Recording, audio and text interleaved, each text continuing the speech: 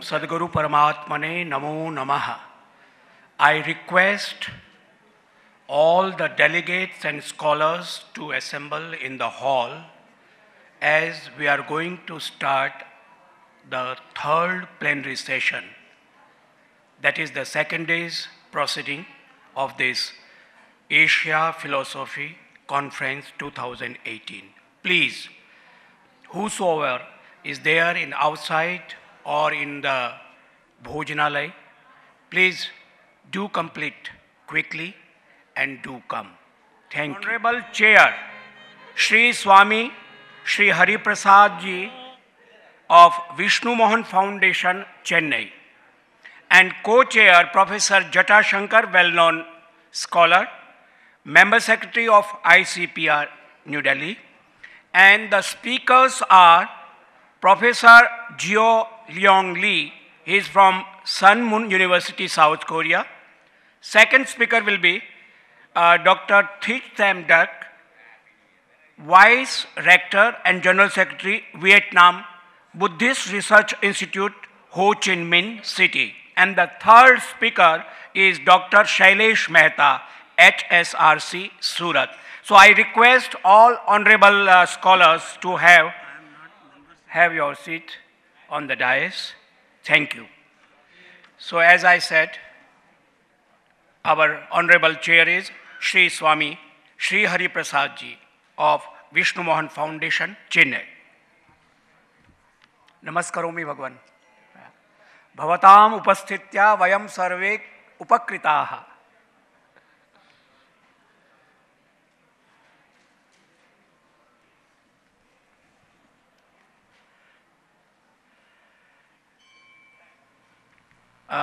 आदरणीयाः कनुदादा महाभागात्र संप्राप्ताः तेभ्याम्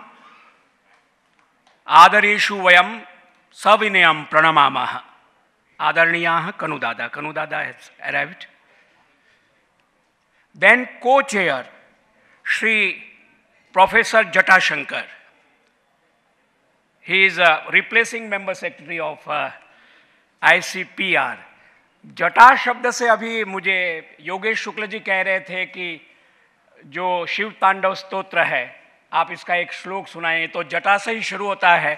जटा कटा हसम भ्रम भ्रमण निलिंप निर्जरी विलोल वीचि वल्लरी विराजमान मूर्धनि धगत धगत धगत ज्वल ललाट पट्ट पावके किशोर चंद्रशेखरे रति प्रतीक्षणम मम. Professor Jata Shankar, sir, we are obliged. Thank you very much by your presence. And then our honorable speakers. First of all, Professor Jio Lyong Lee. He is from Sun Moon University, South Korea. Sir, please, sir. Yeah. Only yesterday, Professor Godabarish Mishra ji has said about you. You studied in India with him, and then in South Korea, you have spread out the whole philosophy and this holistic science, etc. Thank you very much, sir. Then Dr. Thich Tam Duc. He is from Ho Chi Minh City, Vietnam Buddhist Research Institute, General Secretary.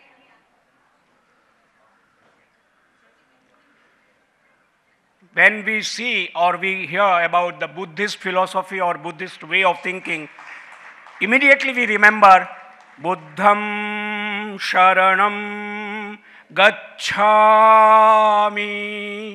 Dhammam Sharanam Gacchami, Sangham Sharanam Gacchami. That is Atmadipo Bhava. Sarvam Vedic Vangmayam Vartate. Bhavantu. Dr. Suresh Mehta, HRRC, Surat, very well known. Shri Shailesh, Dr. Shailesh Mehta ji. Sorry, sir. Please. Dr. Shailesh Mehta ji. So, I will respect and invite Professor Jio Lyong Lee, the first speaker of this session. Please. Hello.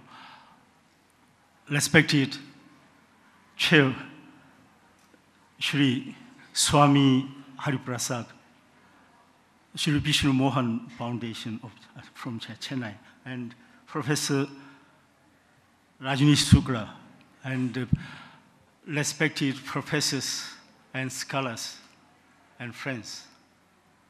The topic of my paper this morning is suffering as a starting point of discovering the world within.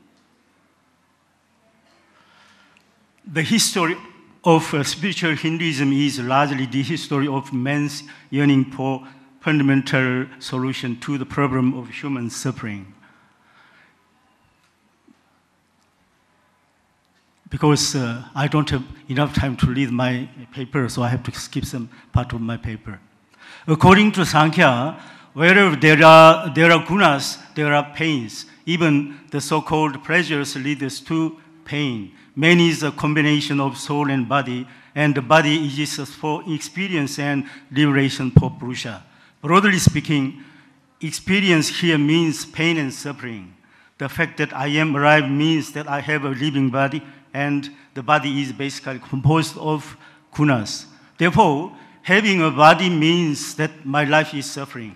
Because my body and the material world on which it is placed are made of gunas, my life is in itself suffering. As long as I have a living body, I cannot avoid suffering, which is the ontological condition of human beings. The desires of a living person to have no suffering is like denying his own fundamental foundations. First, one thing to be pointed out here is that suffering is not the object of removal. Suffering is the object of overcoming. As long as we are alive, pain and suffering are always with our lives. Suffering is an inescapable and integral part of life. Suffering is a part of living until finally reaching moksha.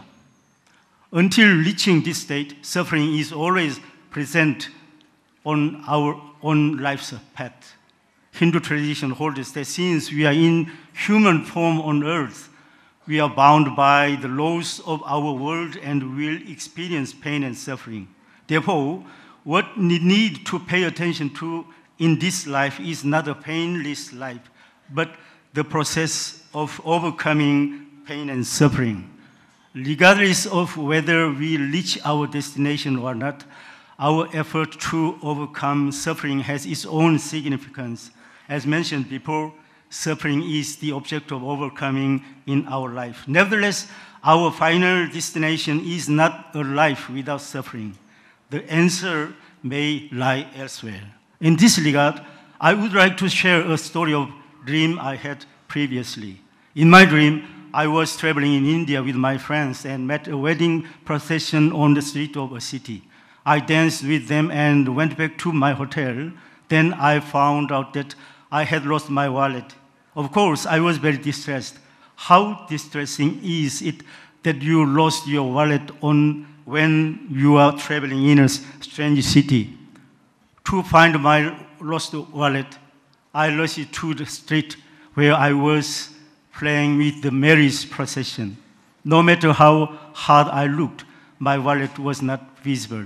Then suddenly, I found my wallet on the street and I checked inside my wallet. Unfortunately, it was already an empty wallet. Someone had taken the cash and credit card that was in it. And what I found was an empty wallet. In my dream, I was very weak. I suddenly realized that I had to report my lost credit card to the company. I hurried to go to the phone shop near the hotel and I started dialing to make a call to report the loss of my credit card. However, in the process of dialing, I repeatedly made a mistake dialing the last number. My mind was so frustrated. Then suddenly I woke from the dream. At the moment of awakening from the dream, my feelings were so refreshed. It seemed as if my mind was as light as if it was flying. In my dream, I had lost my wallet, and to solve the serious problem of finding my wallet was my top priority. However, The problem of losing my wallet in my dream was solved, not because I found my wallet, but because I woke up from my dream. The moment I woke from the dream, neither losing my wallet nor failing to find it was any problem. Even my mistake in dialing that made me so frustrated was not a problem at all. The important thing was to awaken from the dream. But how could I awake from my dream? Thanks to my hard work to find my wallet, I was able to wake up from my dream. To be more precise, what made me awake from the dream was the heaviness in my mind that came as a result of my hard work to find my wallet. Our life of seeking to achieve the ultimate goal of nirvana is no different than trying to find the wallet in the dream. The suffering we experience in our life is the heaviness of our mind that comes from the inability to find the wallet. Just as the distress of our mind in our dream awakens us from the dream, the suffering we experience in our life also frees us from samsara. If there is no suffering in our life, it should be said that we are not likely to escape from samsara. From this perspective, the teaching that life is suffering is rather a message that life is hopeful, because only a disease with pain can be cured. A disease without pain is incurable. Cancer is a typical example of an incurable disease. Suffering is a sign that it can be cured or that it is being cured. The meaning of life as suffering is like this. Having pain in life is a positive sign that the life poisoned by illness can be cured or is currently being cured. Therefore, we must first admit to the fact that life is suffering. We can see what is the next only if we forgive the suffering in our life. The two directions from which the awareness of life is suffering arises. When there is an experiential awareness that life is suffering, our journey to discover the world within begins. If anyone does not realize that life is suffering, it means that he has not yet begun the first step of the inner journey. Of course, it cannot be simply an intellectual understanding that life is suffering. Understanding life on a rational basis is not much help to us on our journey to the inner world. The shift of attention from the outside world to an interest in the inner world occurs with the awareness that life is suffering. And this is possible when we can see the outside world as it is. Only wisdom that is obtained by our own experience allows us to take the first step on our journey to inner world. The awareness that life is suffering comes to us from two opposing directions. One is from the sudden poverty of material and external environment, and the other is from material abundance. Let's first consider the first case. For example, suppose a businessman suddenly goes bankrupt. At this time, there are two kinds of thought that can happen to him. One is, will I commit suicide? And the other, will I go into the mountains and become a monk? Sudden bankruptcy has caused this kind of thinking that had never happened to him previously. In other words, the sudden bankruptcy has given him an awareness that life is suffering, which leads to an opportunity to die or become a monk. This example refers to cases in which the awareness that life is suffering comes from when one is afflicted with external miseries and suffering. Contrary to the above example, material abundance may be the cause of the awareness that life is suffering. In this case, the awareness that life is suffering is expressed in the expression, it is not all of life that I eat well, live well, and die. In view of the denial of present life, this case is not much different from the case mentioned above. The start to the inner world begins with despair of the reality we live in. There is no beginning to the inner world unless there is despair in the reality we live in. Let's take another example. When a person has a good business and that person's environment becomes materially very affluent, there are two possibilities for him. One is hedonism, and the other is an interest in the inner world. Material abundance is extremely dangerous to people. The reason is that it creates the possibility that a person can become a man of spirituality, but it is also may cause a person to become a prodigal human. In this regard, certain bankruptcy is dangerous, but certain material abundance is also dangerous. If the former has the risk of provoking suicide, the latter risks causing a person to fall into a material deprivation. When we say that material abundance is dangerous, it does not mean that it should be avoided because it is dangerous. To be dangerous implies only to be careful. It is no different than giving up all the important things to accomplish in our lives in order to avoid what is dangerous. To be dangerous means that it is very lethal to us, and what is so fatal to us is also very precious to us. It is as if a poison that can cause deadly harm to a person's life can also be a valuable medicine that can save the life of a dying person. Dharmas of Ayurveda are the vital points in the body where the life force energy is concentrated, and therefore these points can be used to cure many diseases and ailments. However, it is said that an advanced Karari master can disable or kill his opponent merely by touching the correct Dharma point. In general, the beginning of Christian faith is often associated with misery or poverty in the external environment. The typical Jesus Christ is a typical example of this. I will skip this part. On the contrary, the prosperity of Indian religious traditions, including Buddhism, was always based on material abundance. This can be easily understood by considering the rising and flourishing of Buddhism in India. Throughout the history of Buddhism, the rise of Buddhism is accompanied by material well-being.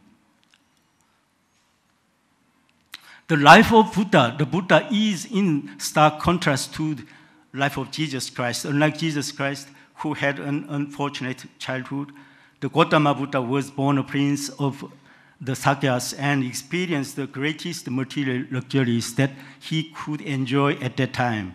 According to Jataka, even his father prevented Prince Siddhartha from encountering the scenes of sickness, old age, death, and asceticism, so that Siddhartha would not know that life is suffering. Despite this kind of consideration, one day Siddhartha put on the yellow robes and went forth from his home to a homeless condition against the wishes of his weeping parents. The Buddha's entering into homelessness was caused by the awareness that life is suffering that comes from material abundance. Ashrama Dharma is Hindu way of inner journey to self-realization. Ashrama Dharmas shows us that Sanatana Dharma becomes meaningful only when material affluence has been achieved. In societies with dire poverty, Sanatana Dharma is just meaningless. When the first two stages of Ashrama Dharma, that is Brahmacharya and Grihastha, are successful, that is when Artha and Kama are realized, the last two stages, Vanaprastha and Sannyasa, can be preceded and become meaningful. Therefore, mental richness is at least a requirement for the realization of Sanatana Dharma. The same is true in Buddha Dharma. Throughout the history of Buddhism, the rise of Buddha Dharma is accompanied by material well-being. Buddha Dharma and Sanatana Dharma were established on the basis of material prosperity. Only when wealth is eroded do they have significance. As a way of discovering the world within, the most important feature of Ashrama Dharma lies in making us realize that life is suffering in a gradual way. If a person suddenly encounters that life is suffering, it becomes hard to bear. Without preparation, if a person suddenly encounters the awareness that life is suffering, then he is unlikely to be able to bear it and is likely to become useless or dead.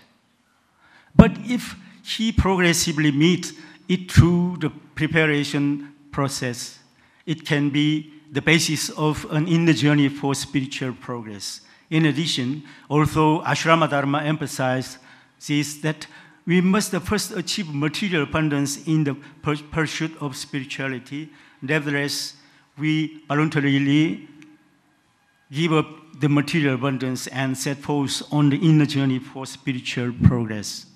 The first and the second four ashrama of human life, that is brahmacharya and grihastha, are the stages of preparing for spontaneous giving up, the pursuit of the knowledge of Brahman and the practice of celibacy is the essence of brahmacharya. And the obligation of the head of a family is to produce children and to accumulate wealth. However, the first and the second stages are not for the sake of themselves, but are for the next two stages of vanaprastha and sannyasa. As one transfers from grihastha to vanaprastha, spontaneous giving up or grand renunciation is necessary. Yet, that is not to say that the first and the second stages are less significant than the next two stages. If one does not devote oneself to the first and the second stages, one cannot see grand renunciation happen, or one will just see a languishing giving up. The process of transferring from grihastha to vanaprastha is compared to entering the priesthood in Buddhism, which is the behavior to sacrifice oneself to realize dharma. If not that, then it is the running away from home, not then entering the priesthood. Here, the grand giving up is likened to the process where a plane takes off. The first and second stages are the process where a plane taxis out upon the runway, and the grand giving up is takeoff. The next two stages are compared to the flight into the sky. If the plane did not taxi out upon the runway, the takeoff would be impossible.